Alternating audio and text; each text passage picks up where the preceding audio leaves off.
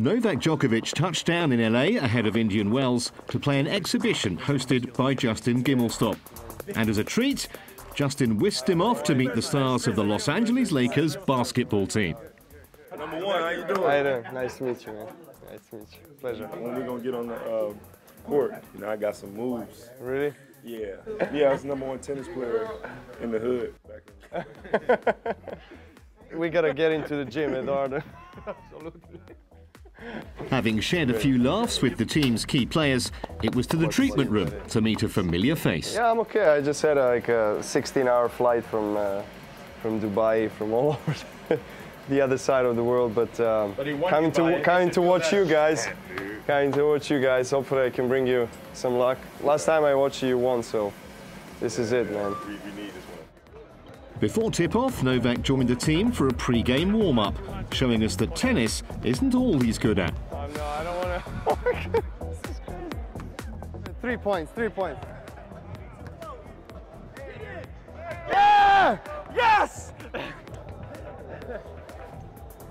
Novak and Justin then joined other celebrities, including Da Vinci co-director Ron Howard, on the coveted Lakers floor seats for the game itself. Last time Novak was here, the Lakers came out on top, so he was looking to bring some luck to the team once again. An intense, closely fought game ensued, but with great performances from the team's star players, the Lakers inched out victory, beating the Atlanta Hawks by a single point.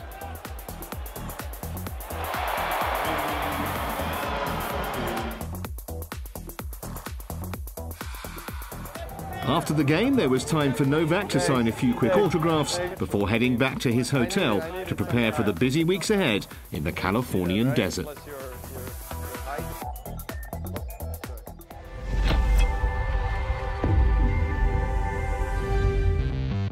Next week on ATP World Tour Uncovered, presented by Rio, who will reign in the Californian desert?